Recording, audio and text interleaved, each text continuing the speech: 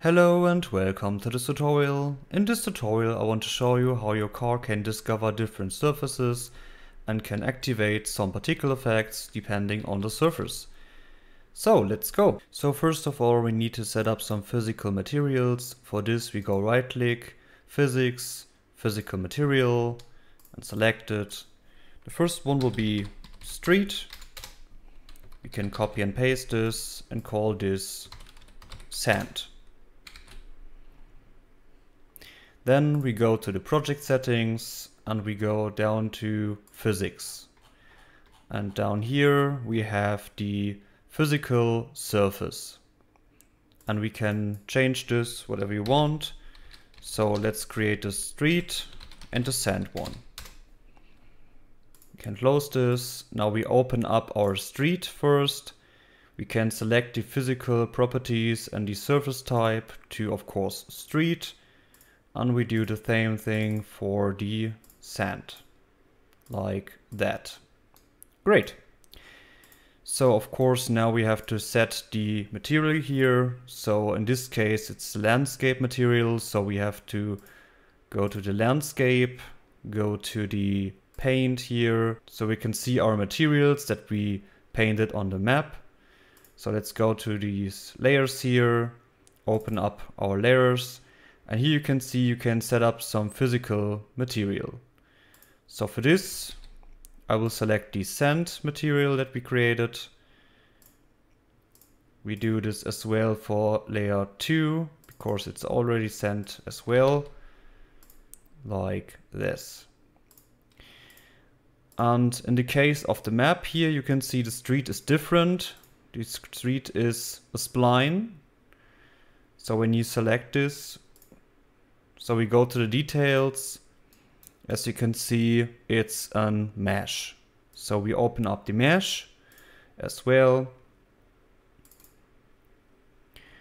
And we have this road part here. And we can set up some physical material as well. So we go down here, we have the simple collision physical material. And for this, we select our street one, like this. Save this. Great. We can close the landscape editor now and go to our Firebird. So our basic car, whatever you have, go to your car here and we need to set up some particle effects. For this, I have some examples here, link is in the description. That's a free content pack from the Unreal Engine itself. So you can see the dirt effect. So when you move it around, it leaves a cool looking effect. So we will select this one, go to our car, add component and add this particle system, dirt wheel kick up. And then we just of course have to place this back to the wheel here. Of course we have to rotate it like that. Great. Of course we can copy and paste this to the side here and do the same thing in the front. So we will move it in the front here. So copy and paste this as well for the last wheel. So we have set this up for all wheels. We go to the details. We have this auto activate and uncheck this. Compile and save this, and now we go to the event graph and we need an tick event. Then we take out our mesh here, get the world location. From here we say line trace by channel. Move this up here. The return value is the start, and then we go vector minus vector, like that. This is the end, and the Z is 150. Great. From here, we go from the out hit and say get surface type.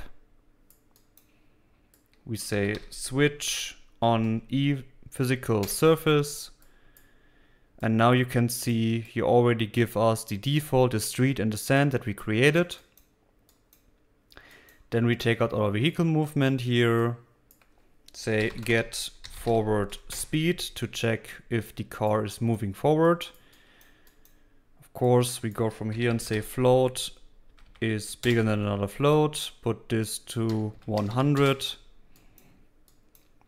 We need a branch here for the sand in this case. I don't have anything for the street, so you can set it up as well if you want.